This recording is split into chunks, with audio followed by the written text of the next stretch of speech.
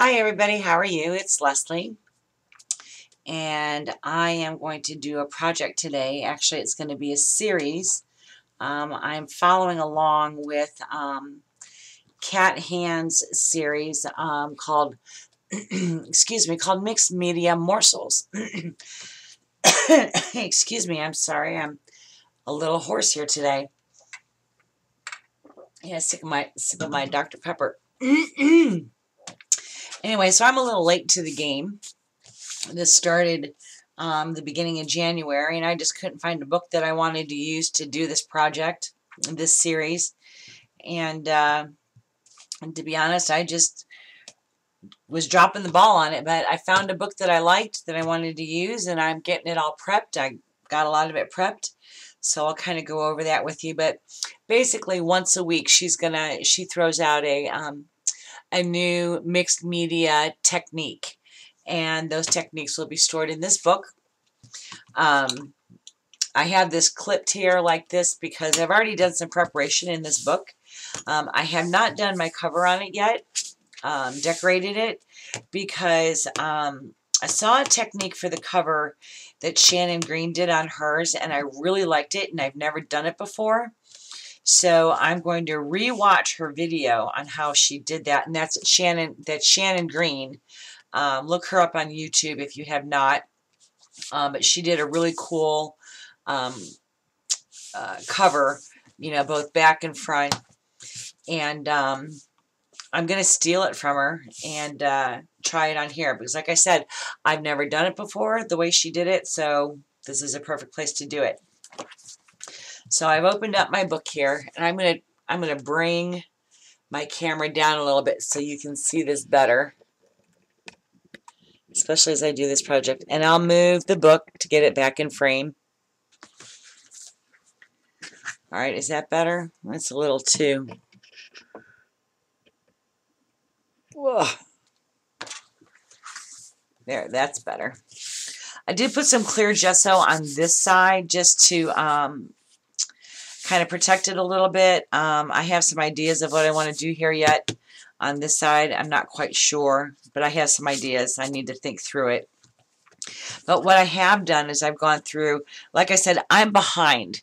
I think they're on week 7. This is the first page. This is week 1. So I'm going to be really working hard to catch up. But I've taped my seams in here, and I've gessoed my pages. When you tape this, it helps keep the media that you're using from seeping through to the other pages. And because this is not a real expensive, you know, notebook, it's really kind of a cheap notebook, actually. If I can get to the middle of it, you'll see that it's, oh, not in frame, sorry. Don't tell me, I already know. It's sewn. You see that? It's a sewn notebook, but, you know, they're cheap, you know, but that's okay. I can buy gessoing, and yes, I did use my homemade gesso.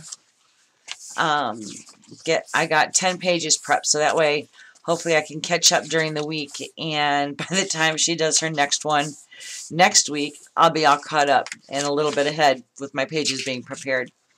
But anyway, this technique that we're going to do is called a plastic wrap background, and it's Mixed Media Morsels one. Oh, look at my, it's coming up, my clear gesso. That's okay. This is like a plastic, so I wasn't sure if it was going to work or not, but that's all right. We'll get it together. So the first thing I want to do is I want to protect this page because I don't want any of the media that I'm going, mediums that I'm going to use to seep through onto this page. And this is to, all right, I hope that's better, y'all. I think you can see what I'm doing. So anyway, I'm going to take my binder clips, and I'm just going to fold these down here to protect this page, and this is just deli paper. Sorry, I'm getting over a really bad cold.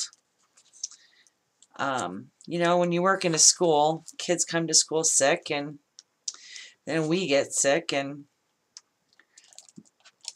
you know, I've got autoimmune issues, so I seem to catch things easy. I'm also going to put a binder clip here, and I'm only doing that just to kind of weight this down. There. So it's kind of out of my way. Maybe I need to move this over a little bit. Like I said, this is my first time doing this, so it's my first time doing this technique, actually. So, you know, like I said, some things I may have already done before in previous projects. Some things I may have not, and this is one of those. All right, the other thing I'm going to do, let's see.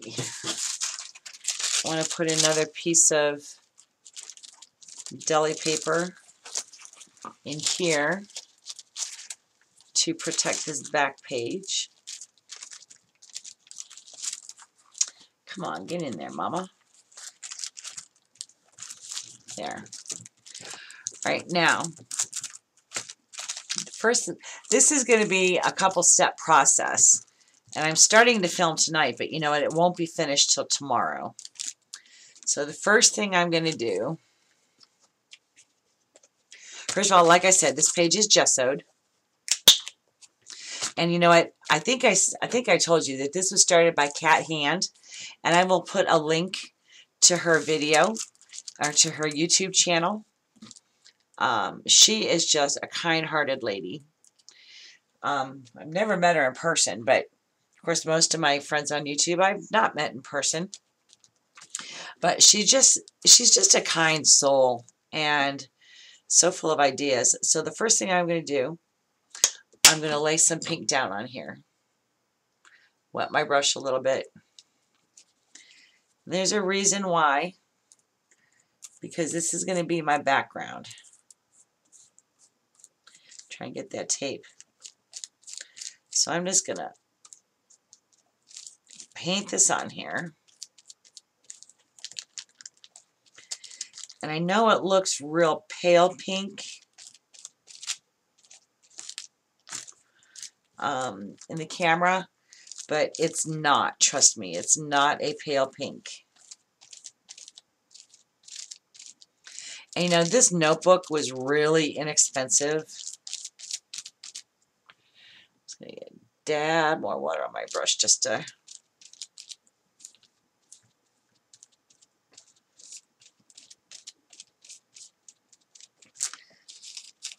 make sure that all the white is covered.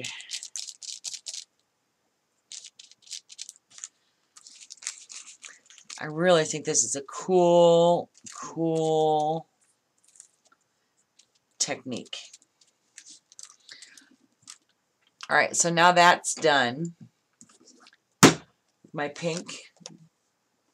Put that away. Now I'm just going to give this a quick dry with my new heat gun. I had to get a new one because the one that I've had for like 10 years finally bit the dust. So I'm not sure I like this one, but you know, it does the job. I hope it lasts, you know, more than a month. Like I said, I'm not really sure I like this one, but you know what? You gotta use what you have, and I had a coupon, so that's what I got. That's all they had in the store at the time, so you take what you can get. All right, I'm going to blow dry this. Kinda. I'm going to dry this up with my heat gun, and I'll be right back.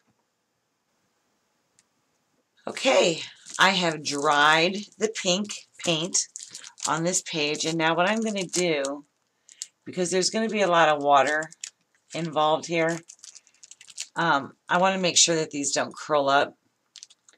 So I'm just going to take just the slightest little bit here and hold it down with my binder clip, a binder clip. I should say. Can't get this side to go down. I think I'm going to do the same on the other side. I need one more. Thought I had 4 yellow ones. Not that it matters that everything be color coordinated with your binder clips, but I'm just weird that way. But here's a small black one. All right.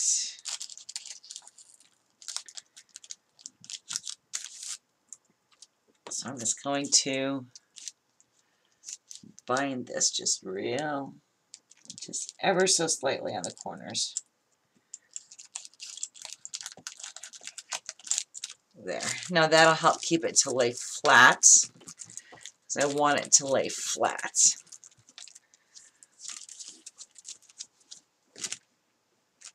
Okay. Just pushing it down. Because I've got the masking tape in here, it's kind of causing this to bubble up. Not bubble up, but I've got a little bit of a ridge here. That's okay. All right, now, let me see here. I've got my plastic wrap. I'm going to roll that up in a ball. I've got 2 colors of paint here. I really wanted to use my Americana DecoArt paints, but I kind of let my granddaughter borrow them. And I didn't realize those were the colors that I needed. But you know, she's 4.5, going on 30, and I talk about her all the time. I'm sure you've heard me talk about my Chloe girl, but she was making something for her mommy today, so I'm going to you know, I think that's cool. So grandma was more than happy to let her borrow some of my paints, and I've got lots of projects to do, so get some paper towels out here. I've got lots of projects to do in this book and in a few other groups that I'm going to be doing things in, so, you know, not a biggie. Get the excess paint off here. I'm going to be using, the colors are ultramarine blue and light blue by Basics. And the pink was by Basics also. But what I am going to use on this, and I should have used it on this, darn it. Oh, well, you know what? Hindsight's 20/20. I'm going to use a pearlizing medium on these just to add some shimmer to them, just to make them different. I don't know if it'll work or not, but hey, it's worth a try. So what I'm going to do, I'll move this over here so that you guys can see. I'll put a glob of, that's way too much paint, of the blue, light blue, of the dark blue. And there's the light blue. I'm probably going to use more light blue than dark blue, but add a little more there. That's all right. Whatever's left over will go in my binder thing of extra paint. Now what I'm going to add is the pearlizing medium.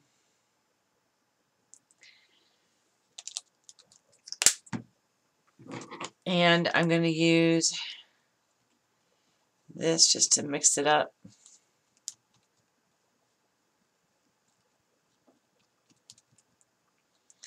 Yeah, that's a lot of paint.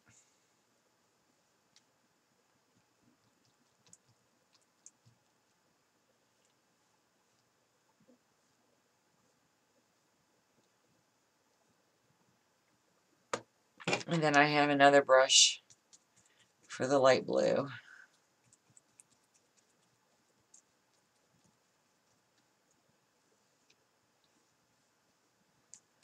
I'm just going to mix these up.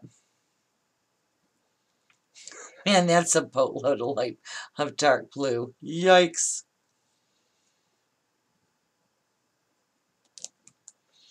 Okay. And the key to this is to keep it damp, because you want it wet.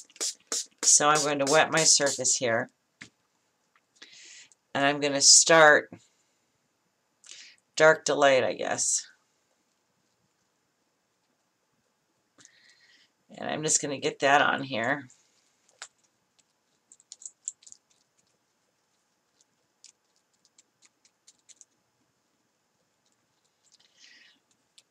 Okay, and then I'm going to pick up my light blue.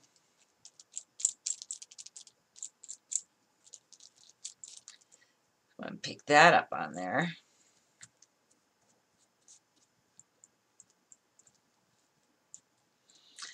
I really want to cover that pink. It's a method to my madness.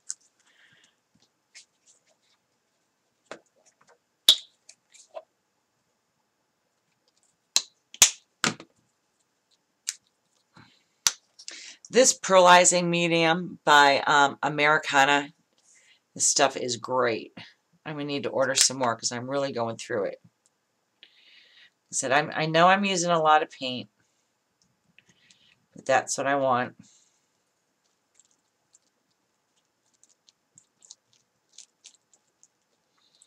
I'm kind of going this way. All right, now I just want to blend them in.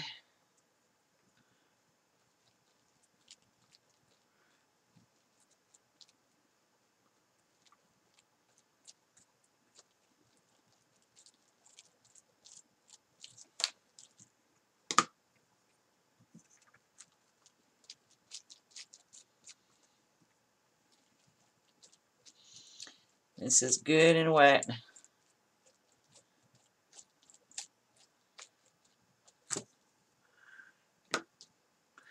No, I'm using two brushes, but I just don't know any other way to do it, I guess, since I'm just trying to blend it.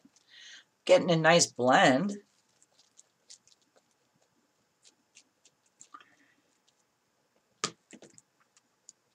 But I want a lot of paint on these pages.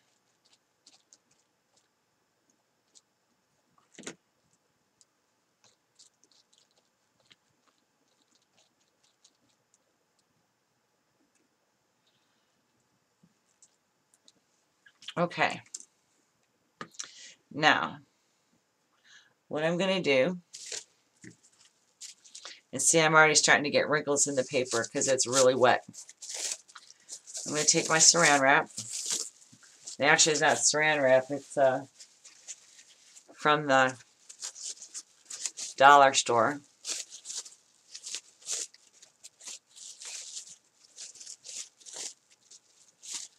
I'm going to lay it on here. And I want wrinkles. I want to scrunch it up. It's the whole goal. Preferably not the paper.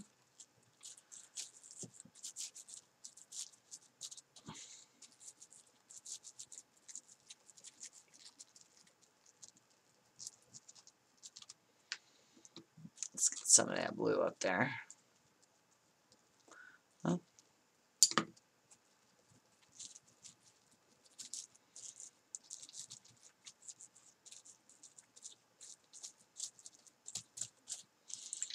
All right. Now these wrinkles are supposed to leave texture. And if you can see,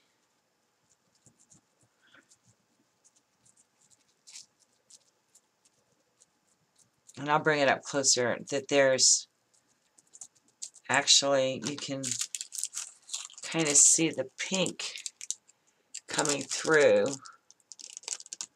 the blue. I need to clean some of that up yet because I don't want like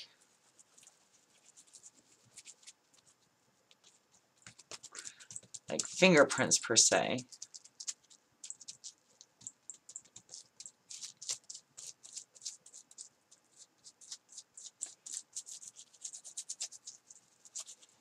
It's kind of rubbing it.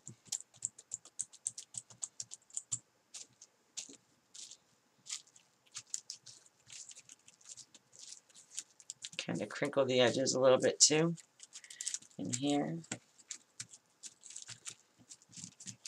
Hence, that's why this is good to have this here.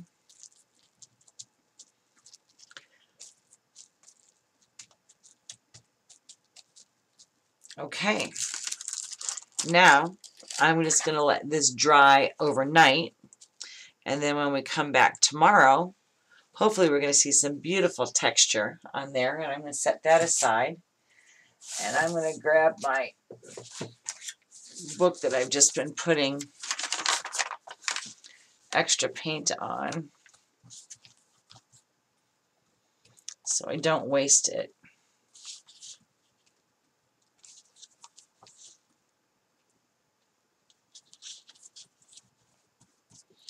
Probably should have done the dark first, huh? Guess it really doesn't matter. This way I'm not wasting my paint.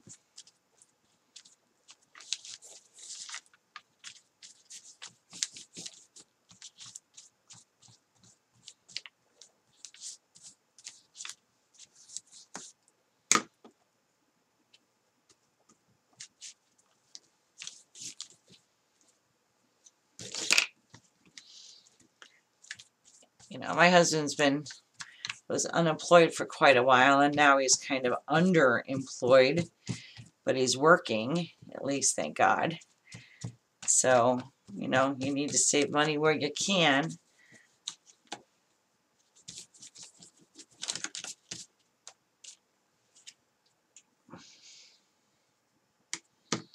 And I need another piece of deli paper here. Hold on. Should have had my deli paper sitting out.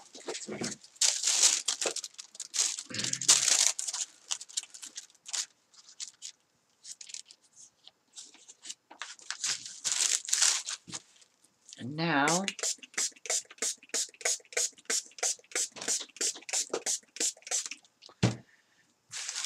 going to take this and lay it on there. Scoop it up.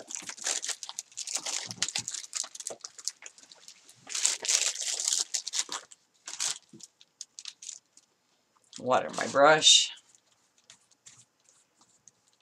That's kind of cool. And it's got, like, you know, a glimmer to it because of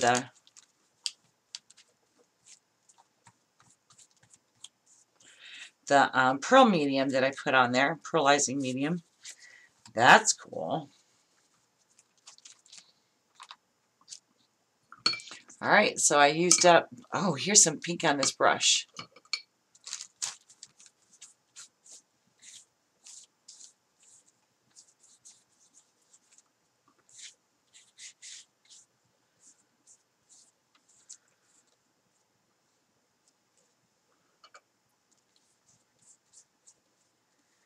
There we go. That'll be fun to add some colors too. And I need another piece of deli paper.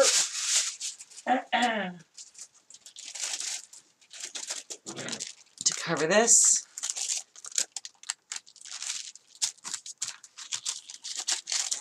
And I'll let this dry overnight too.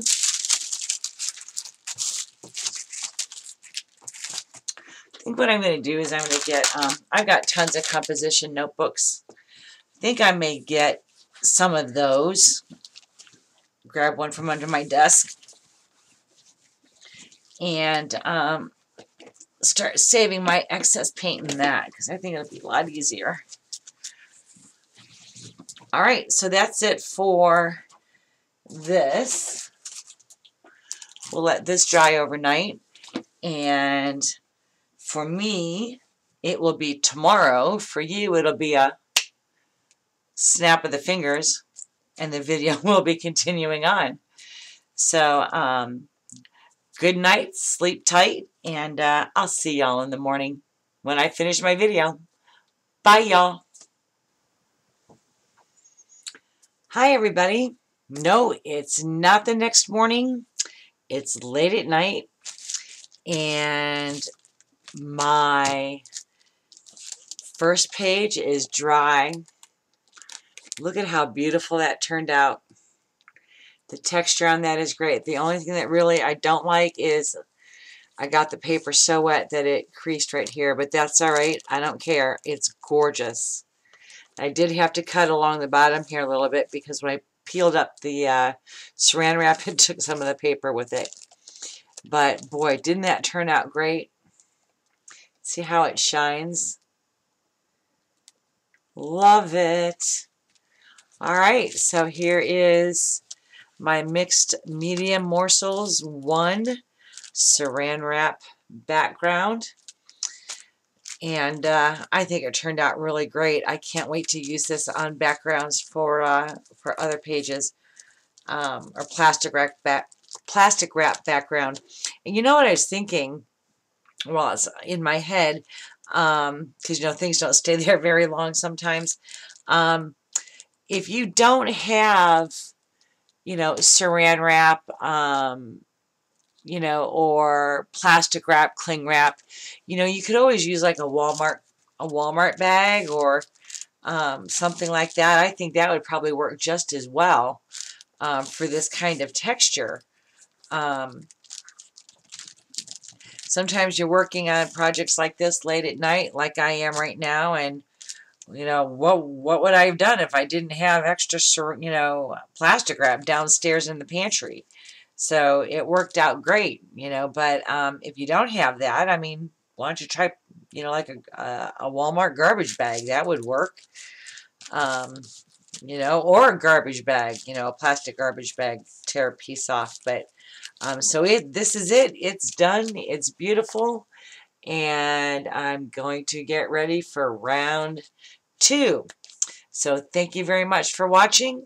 I hope y'all have a great day, and we'll see you soon. Oh, you know what? I'm going to put link below to Kat's YouTube channel for the Mixed Media Morsels. And again, thanks for watching. Please like and subscribe.